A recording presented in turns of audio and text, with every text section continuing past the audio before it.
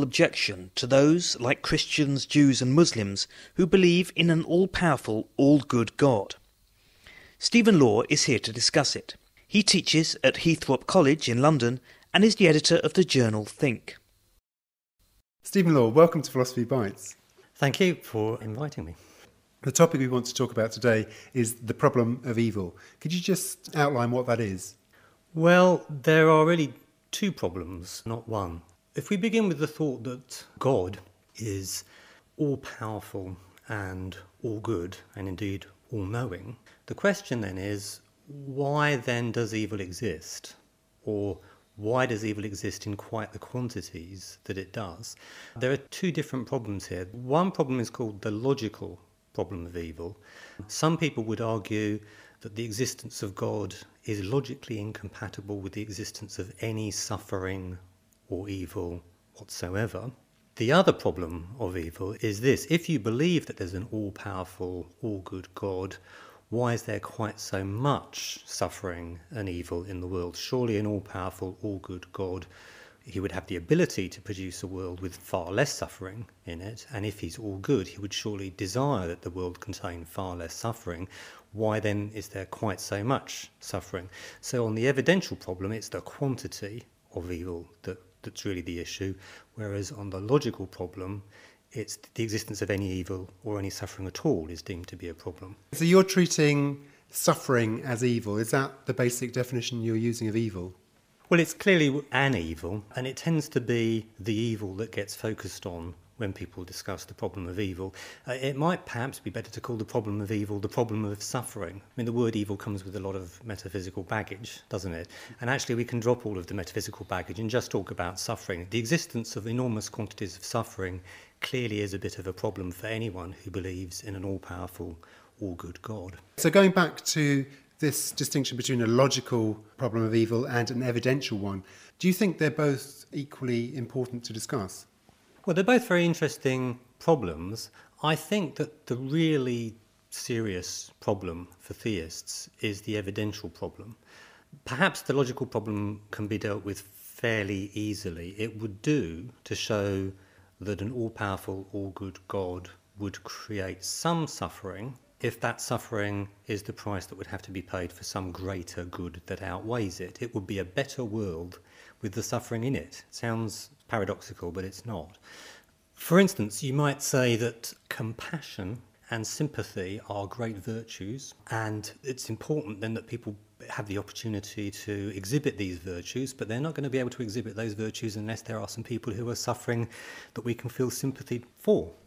So that's the logical problem, but the evidential problem is the problem, why is there so much suffering? Yeah, that's right. The issue now is not that suffering is logically incompatible with the existence of an all-powerful, all-good God, but that an all-powerful, all-good God surely would not produce a world with quite so much suffering in it. For me, that argument more or less actually settles the question of whether or not God exists. It does seem to me that there is overwhelming evidence against the existence of an all-powerful, all-good God. Before we talk about that, I think it would be helpful if we thought about what makes a belief reasonable generally. People often get confused about reasonableness and about proof. The important thing to remember about reasonableness is that it is a matter of degree. Beliefs can be more or less reasonable. Some beliefs are very reasonable indeed, some a little bit less reasonable, some not terribly reasonable but not unreasonable, and then some beliefs are highly unreasonable. There is, if you like, a scale of reasonableness on which we can locate beliefs.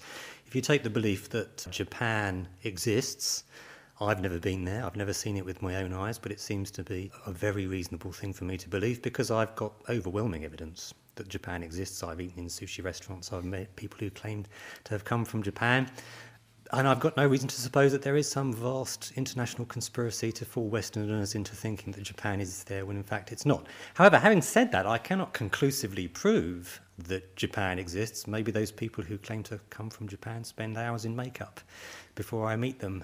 So that's a very reasonable thing for me to believe. Other beliefs are a bit less reasonable, but still quite reasonable. Is there intelligence out there on other planets, somewhere else in the universe? That's not an unreasonable thing to believe. We know that intelligent life has evolved here. We know that there are countless millions of planets like this one. On the other hand, we don't have any direct evidence of any such life. Moving down the scale of reasonableness, we reach fairies exist, goblins exist, and Elvis Presley is alive and well and living in Swindon. These are beliefs for which there is very little evidence, and indeed a great deal of evidence against them, despite what you might read on some internet sites. Okay, so we've got this scale of belief from highly plausible to the highly implausible. How does that help us with the problem of whether God exists or not? Well, the important issue here is not whether or not there is conclusive proof beyond all doubt. It may be that we can't conclusively prove that God does exist. It may be that we cannot conclusively prove that there is no God. Even if we cannot prove it either way, it might still be possible to establish that belief in God is either very reasonable indeed, despite not being proved, or, and this would be my view, very unreasonable, despite not being disproved. So whether or not we have proof is really not the issue. It's a matter of reasonableness. It certainly won't do for religious people to say, well, you can't prove it either way, so it's a faith issue, so atheism is just as much a faith position as theism. It's simply not true. Even if we can't prove it either way, it may well be that the atheist can come up with fantastically good grounds for thinking that there is no God, perhaps as good as the grounds that we have for thinking that there are no fairies. And after all, I can't conclusively prove that there are no fairies at the bottom of my garden. Now, you've said that belief in God is not a reasonable position. Why do you believe that? The two things that I would point to are this. First of all, many of the popular arguments for the existence of God, which non-philosophers consider to be pretty persuasive, arguments about design. Many people would say, what are the chances, they'd say, of the universe being set up just so that the stable planets and life can evolve, and it's just astronomically unlikely that that situation should exist by chance. Therefore, it is reasonable to believe that there is some sort of intelligence behind the universe. Okay then, yeah, there's some sort of intelligence behind the universe. The problem with this argument is that although it's an argument for there being some sort of intelligence, and maybe it's a good argument, I don't think it is, but let me concede for the sake of argument that it is. What conclusions can we draw about the personality or the moral character of that intelligence? And the answer is really none at all. Why conclude that the Creator is the Judeo-Christian God, who is all-powerful and all-good, supremely benevolent? Why draw that conclusion? We have not yet been given any reason at all to draw that conclusion. All we've been told so far is that there is some sort of intelligence behind things. So that argument and others, crude sort of first cause type cosmological arguments, why is there anything at all? There must be a creator who brought everything into existence. All right, then there's a creator, but why do you think he's the Judeo-Christian God? So these arguments are not good arguments for the existence of an all-powerful, all-good God.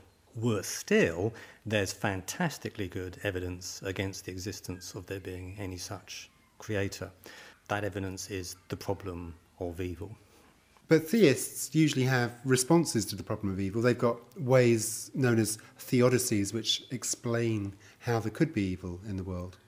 Yes, one of the most popular is the free will explanation of suffering.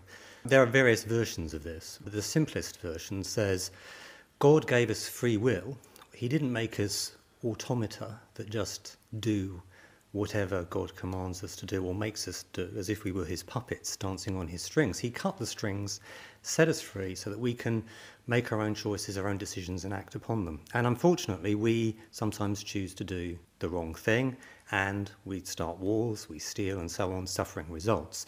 But that suffering is outweighed by the good of free will.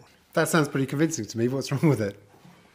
Well, one problem with that as an explanation is that it fails to explain a very great deal of suffering, the natural suffering produced by, for example, natural disasters.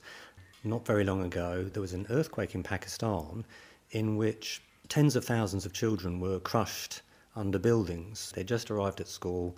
They were trapped under the ground, dying days, weeks later in some cases. How do we explain that in a manner consistent with the existence of an all-powerful, all-good God? It won't do to say, well, it's had something to do with human free will, because we don't produce earthquakes, not even accidentally. And to add to that, let's not forget that it's not just human beings that suffer. Anyone that's seen the BBC programme planet Earth will know that we share the world with many sentient beings, the lives of which are absolutely horrific. Not just now, but it's been that way for hundreds of millions of years. 65 million years ago, there was a mass extinction event, possibly a comet. We don't know exactly, but we know that it wiped 95% of the species from the face of the Earth. That would have produced unimaginable suffering, sharpening up the evidential problem of evil. We could put it like this: an all-powerful, all-good God, he might put some suffering in the world, but he wouldn't put even an ounce of gratuitous and unnecessary suffering in the world, not even an ounce. Now, when I look at hundreds of millions of years of unimaginable horror, it seems to me that you can't sensibly maintain that there is any such being. What you just said there, with this hundreds of millions of years of suffering, actually points towards not a good God, but perhaps a not very nice God. Well, we could consider that as a hypothesis. There's an all-powerful, all-evil God. I mean, the first thing you'll notice is that hypothesis is just as well supported by some of the standard arguments for the existence of God as the good God hypothesis. You know, if there's a designer, why not an evil designer rather than a good designer? If there's a first cause, why not an evil first cause rather than a good first cause? If I believe in an evil God, I can help myself to those arguments just as quickly and effectively as a Christian can. But of course, no one's going to believe in an evil God. Why not? Well, you know, look out of the window right now, I can see happy, laughing children frolicking around in the sunshine.